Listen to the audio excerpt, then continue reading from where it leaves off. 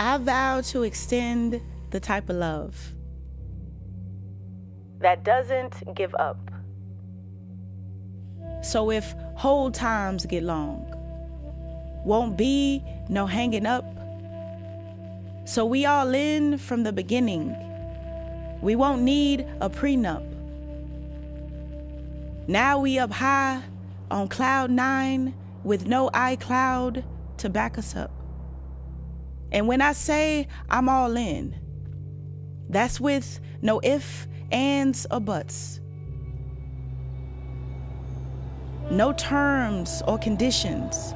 You can skip the fine print and let your insurance lapse. There's no protection against accident. Even if we nose diving off cliffs without our safety net, or we're full speed ahead with no anti-lock brakes. All or nothing type of love.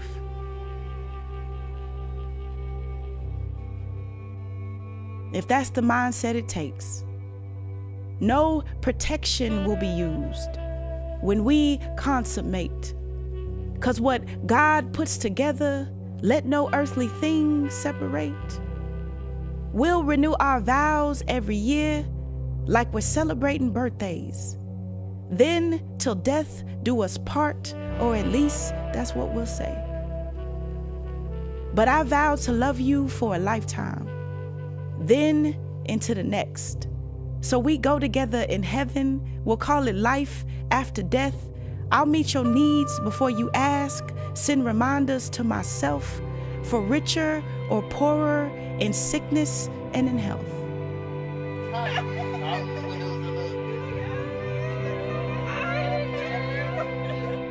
I vow to extend the type of love that doesn't give up. So when faced with complicated problems, we'll simply do our homework. But we won't be divided, multiplied, or broken up. And holding on can be painful. So I vow to love even when it hurts. The only thing comparable is Christ's love for the church. My answer is I do when they ask if you the one.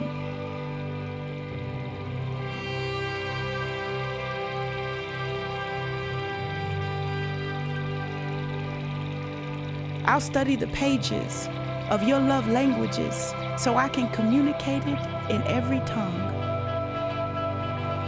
Watch me demonstrate the type of love that goes above and beyond. Beyond my fears and your faults, beyond our wildest dreams and any altar. I vow to extend the type of love that doesn't give up no matter what. To my beautiful bride, my best friend, my gift from God, Kathy. When I met you, my life changed. You are everything that I could have hoped for and everything that I didn't know I needed. Your spirit, your tenacity, your character make me proud to stand on the tallest mountain and shout for everyone to hear. That's my wife, and I'm her husband. I once heard someone say, a good woman will make you be who you say you are. And by that standard, and by that standard, my wife is not only good, but great. I thank God for you. I want to make it crystal clear to everyone under the sound of my voice that I would lay down my life for this woman. I promise to always be in a learning posture when it comes to learning how to love you better. I will never forsake you. To Ashton, you are an amazing young lady. I promise to always protect you, listen to you, and encourage you. I promise to love you unconditionally. You're my daughter, and I'm so happy. And now you have two dads. There is no stepdad, there is no stepdaughter. The only steps are those where we take holding hands together as a family.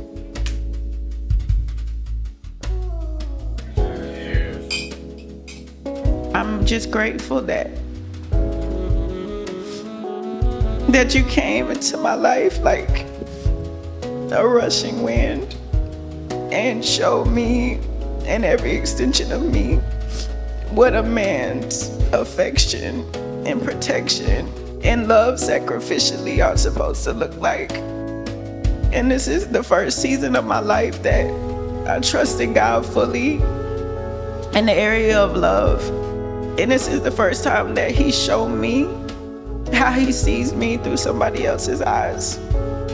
And I thank you for loving me like God loves me, not just unconditionally, but from a place of correction or discipline or leadership or self-reflection, so that you can push me to be my best self. Through our preparation for this journey, we know it won't be easy, but you always say like you only want to be married once. And I believe that our willingness and our desire, regardless of what we may face, will help us get to the end. So I love you. I'm honored to take your name. It is my honor to pronounce you Mr. and Mrs. Rodney and Kathy Tolbert. You may kiss your bride.